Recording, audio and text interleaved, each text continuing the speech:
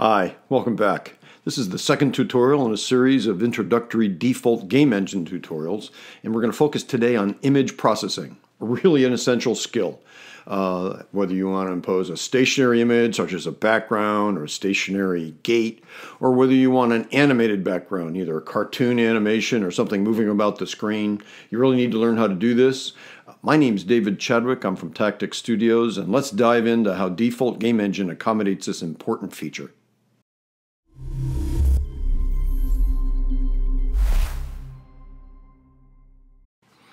Before we jump in too deep, let's take a look at what the final example is going to look like at the end of this tutorial. You can see over here I've kind of taken an image of that and a couple things associated with it.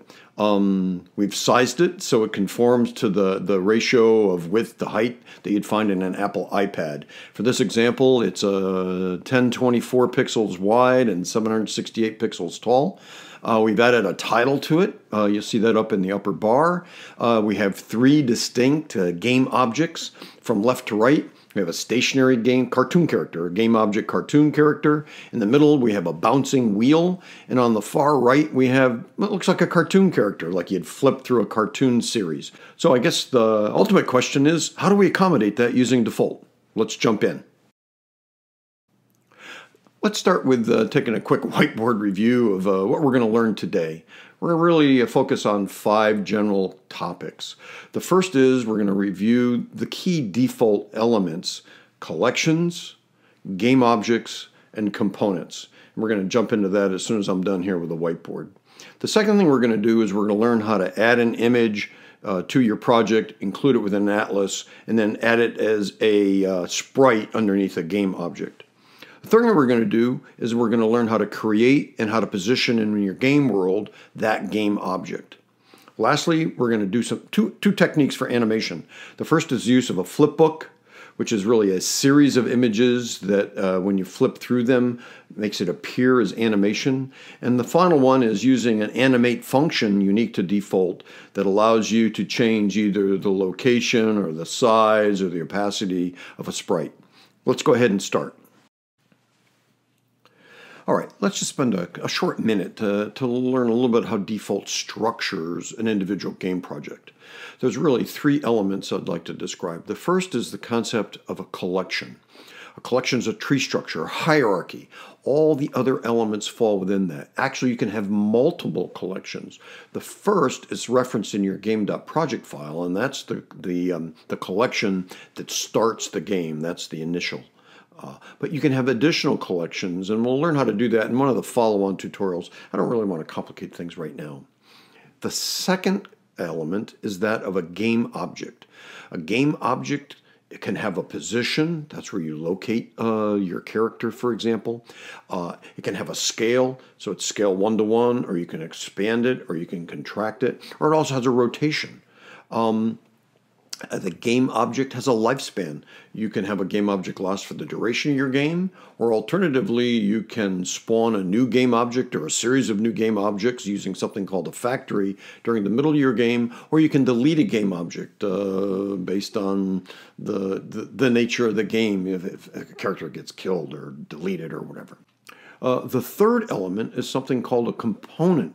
A component could exist of a sprite, aka an image file, for example, a label, an audio file, things such as that. I hope this is helpful. I thought it might be useful to include a graphic in each of the tutorials that provides you kind of an overview of the design that the project is going to follow. So for this tutorial, the design really consists of a main collection, a single collection, with 4 game objects embedded within it. We have the main collection, and within that, the first game object is the geo.background. That includes a sprite as the component within that game object that would contain the image, and in this case, orange.background. The second game object would be the bounce wheel. And we're going to have 2 components within that. We're going to have a sprite to contain its image, the actual image of the wheel. And secondly, we're going to have a script file, a Lua script file called wheel_script, no surprise there, that will contain the logic associated with the animation up and down, as you saw earlier. The third game object is the flipbook character, and that's going to identify within the sprite the animation group that includes that series, a series of images that would equate to the actual running simulation, if you will, for that particular character. And the fourth game object is going to be the stationary character, the one on that far left that simply sits there. And again, a single sprite containing the image file. So with that, I'm now going to get off the air here and focus on the screen, and let's actually build this project from front to back. Let's begin this project's build. Go ahead and click the shortcut for Defold. That'll start the Defold engine. You'll see the logo pop up on your screen as you see here. We're going to start this as a new project. As a new project, we want it as an empty project for this particular iteration. We're going to change the title to Tutorial 2 Image Processing. Obviously, you can place any name you'd like there at all. In terms of the location, I have a folder on my desktop. The name of that folder is Default Projects. Once those two things are done, go ahead and click the Create New Project button. Once the project's been initiated, I'd just like to highlight three key files that are important. The first is the game.project file. Those are all the project settings associated with the file. We're going to modify those here in just a minute. I just want to highlight the fact that the title is automatically brought forward. We have a main.collection file. That will be the hierarchy that starts the game. And lastly, we have a game.input bindings file. That's the file that links the mouse left button or a touch action on a touch screen to a touch action in your Lewis script. Okay, let's modify the current project to reflect the objectives we have in our design. Let's start with the game.project file. The title is fine, and you'll notice that it starts us at the main.collection, which is consistent. I'd like to change the display resolution so it conforms to a traditional iPad aspect ratio of 1.333. So I'm going to change the width to 1024. I'm going to change the height to 768. That way we're all set. The second thing I want to do is we're going to need to load some images, and I want a folder within our project to accommodate that.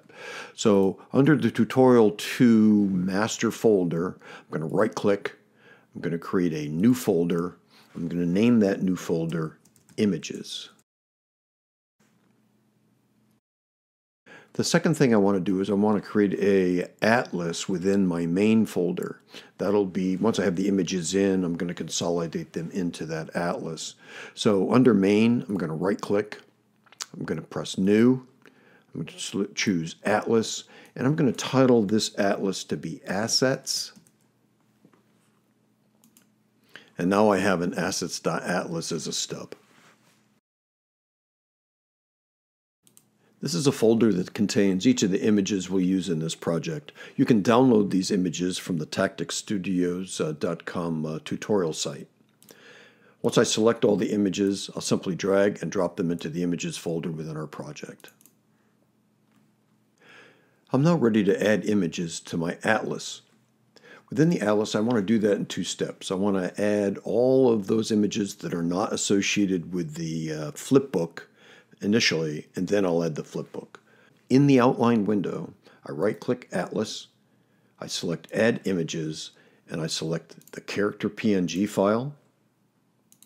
I go back up, I add images, and I add the orange background as well as the wheel PNG. To add in the flipbook characters requires something that's slightly different. I go back to the atlas in the outline, I right-click it, and at that point I want to add an animation group. That'll be where all of the images associated with that animation, associated with that flipbook, are located. Down in the Properties panel, I can now change the ID or the name associated with that animation group. And I'm going to change that to Jump Animation. The other thing I want to do is I want to identify how fast we want our project to go through those animations. And I found that a frame per second of about 12 works very well. I now want to add images to the Jump Animation group. I add images, and at this point, jump underscore 000 all the way through jump underscore 009 are all of the images associated with that flipbook. The last thing I want to do, and this is kind of important, in older platforms you're going to export your game to, if images are side by side within the atlas, there's sometimes bleeding where the colors from one image will bleed over into the image, a different image. So the way I can avoid that is I go to my atlas and I click it. And down under properties, there's a feature called extrude borders. That's going to create a gap between each of the images. I'm going to set that to 3, and that way I won't have to worry about image bleed off between one to the other. So at this point, we have each of the project settings established. We've loaded images and put them into an atlas. And we're now ready to start building the collection of game objects that will reflect the various characters in the game. So the first thing we're going to do is we're going to implement the stationary game objects. That would be the background and the stationary character that you see on the left-hand side. From our asset panel, go ahead and double-click Main Collection. Main Collection now shows into the project editor. Over in the outline, I'm going to right-click Collection, and I'm going to add a game object. It initiates that with an ID of Geo, but to keep them all separate, I'm going to name this Background. That'll be the name of the game object associated with the background to the game. Once I've changed the ID of the background, I'm going to right-click Background, and I'm going to add a component to it. The component I'm going to add is a sprite. Once I've established the sprite, I need to identify the source of the image and the default animation associated with the image. For the background, the assets.atlas is the source. All the images are located in that atlas. And the default animation is the orange background. One last thing I want to do is I need to identify the position of the background. I want it located so that the lower left corner is at the origin, 0, 0. So I do that. I set the position for the game object at a position of half the width of the screen and half the height of the screen. And as you can see, I'll bring this in. I'm going to open it up a little bit so you can see it better. Here's the origin, 0, 0, and you can see that's the lower left-hand corner of the background image. The second game object is the stationary character. That's that cartoon character that was at the left-hand side of our screen. Again, under our collection, I'm going to left-click Collection. I'm going to right-click and add a game object. I'm going to go down to Properties. I'm going to change the ID of this to be stationary. If I can spell it right, stationary character. I'm going to change the position to this. I'll do this before I add the sprite this time, just to show how it works. I'm going to set the position to be a location of 210 from the origin in the X direction and 328 in the Y direction. Now, one of the things that's important is my background has a Z position, in other words, coming from 0 on the screen, coming out towards me, of 0. In order to set this above, I'm going to set this at 0.5 for the stationary character, and that will put the stationary character on top of the background. The next step would be to add the sprite component. I'm going to right-click stationary character, I'm going to add a component, and I'm going to click Sprite. I'm going to identify the image source as Assets Atlas, and I'm going to identify the default animation as Character. Now, within the scene editor that you see here in the middle, you can see that it shows me where my stationary character is located. Well, now that we've mastered the addition of stationary game objects to our project, let's see how similar adding a flipbook is. We're going to go to our collection as we did before and right-click it. Let's add a game object. The ID of the flipbook game object is going to be flipbook, CHAR. I'm going to locate this at a position of 804 in the X direction and 328 in the Y direction. And as I did before, I want to set the Z parameter, the Z position, to 0.5, which will place it on top of the background. Now that I have that in place, going to right-click Flipbook character. I want to add a component at this point. The component I add is a sprite, which allows me to now add the animation group. The source of the animation group is the assets atlas, and the default animation is the jump animation group.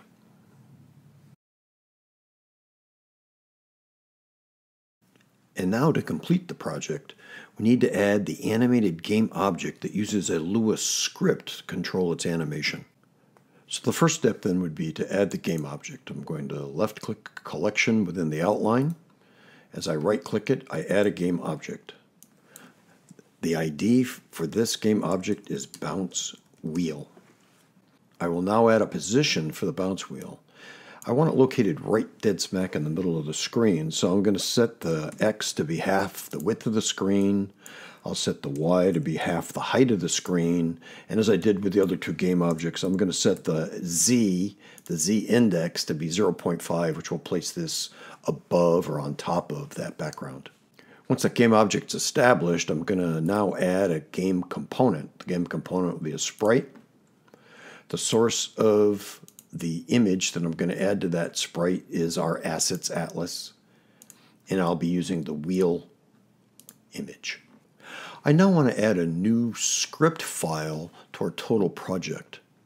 So under the main folder, I'm going to first left-click it to put it in focus. Then I will right-click main to add a new script. I'm going to title this script Wheel Bounce.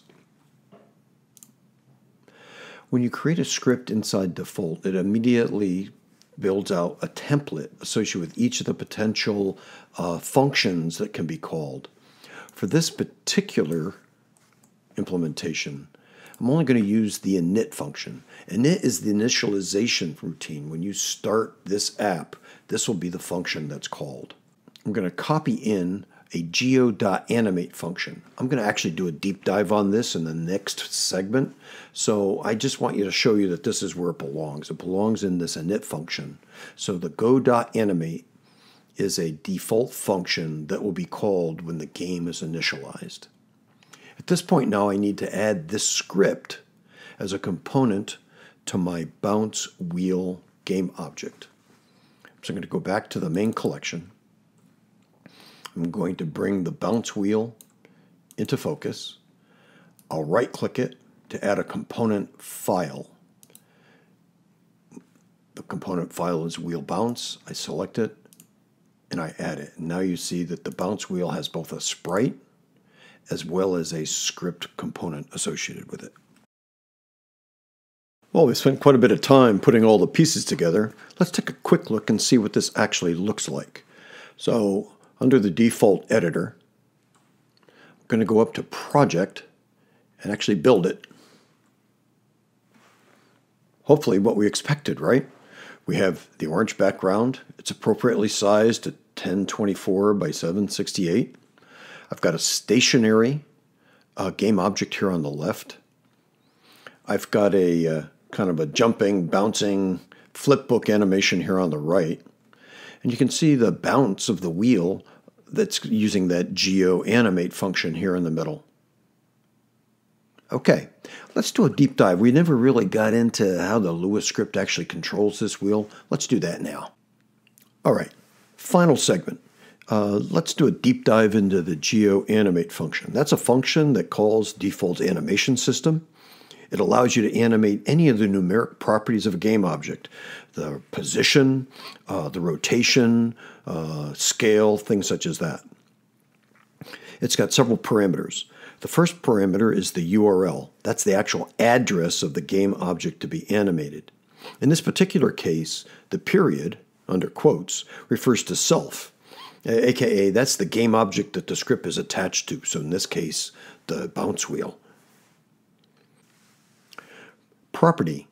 We're going to have the wheel bounce up and down. Therefore, it's the Y position that we're going to be varying using this animation feature. Playback.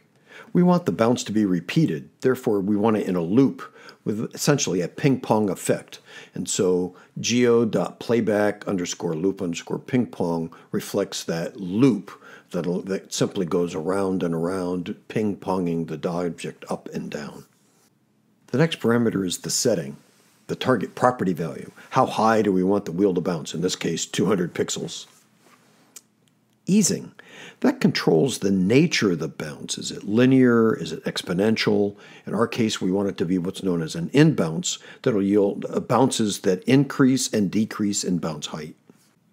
And the last parameter is duration. For this example, we're going to set it to 2 seconds. The entire bounce process, that entire loop, will be a 2-second loop. Hopefully that helped a little bit. The GeoAnimate function is a very powerful capability within Defold. We've really only touched the surface in introducing it here.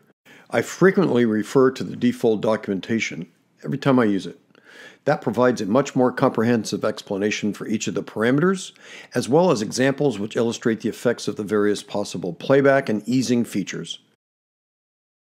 Well, congrats. Hey, you've finished tutorial 2 out of a total of 7 in Defold. You've now got a pretty good solid basis on how the Defold projects are structured and how to do some basic image processing. So that gives you a good foundation as we move to our next tutorial. Tutorial number 3 is going to be associated with what I call drag and drop. The ability to use a mouse or your finger on a tablet, for example, a touch command to pick up and select a particular game object, move it across your screen, and drop it at a different location. The first example we'll have of true user input.